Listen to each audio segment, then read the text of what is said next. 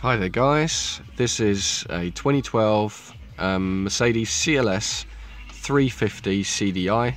I thought I'd quickly show you the dyno menu, which pops up right where the mileage is, right there. To see that, to get that up there, you need to press an answer button together with the OK button for about a few seconds, 3-4 seconds max. So let me just show you this. I'll just pop the camera there just so you can guys see as it pops in, and I'll just hold those two buttons right now. 1, 2, 3, there you go. And that's where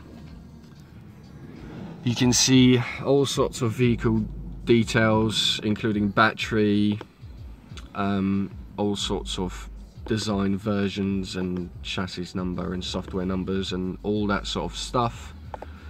Whole bunch of stuff that I don't know about as well, so you might want to check that out a bit more. Roller test, which is the dyno test, I've never used it, so bear in mind I'm in no way a specialist. Leave a comment if you know exactly what these refer to, that would be quite helpful.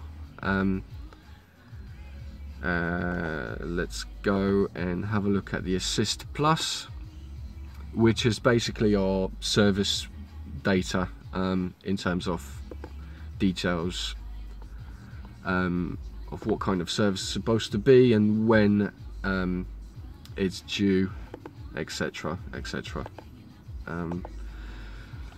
And that's it. You've got only 3 options, but nevertheless it's worth knowing where this menu is and how you can access it. So if you like the video, like it, and thank you for watching. Cheers.